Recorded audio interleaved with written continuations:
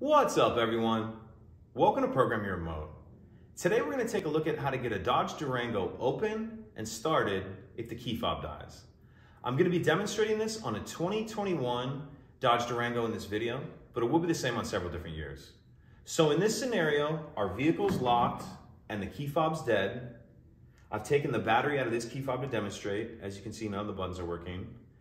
So the first thing we need to do in order to get the Dodge Durango open is to remove the emergency key that's in the bottom of the key fob. That's done by pressing this release on the back, and the key will slide out like that. Now we're going to use this key to unlock the driver's door.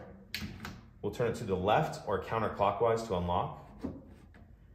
And as soon as we open the door, the alarm is going to start going off. How we're going to stop the alarm from going off is to start the vehicle. And how we're going to start the vehicle with the dead key fob is we're going to get in and start it as we normally would, except we're going to use the top of the key fob to press the stop-start button. So get in, press the brake, then using the top of the key fob, press the stop-start button.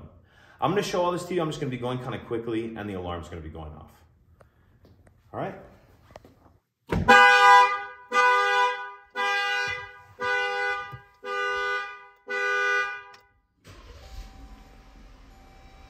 So that's it. Pretty simple. If you have any questions, please let me know. If you could take a second to like and subscribe, it helps us out, and I'd appreciate it. Thank you.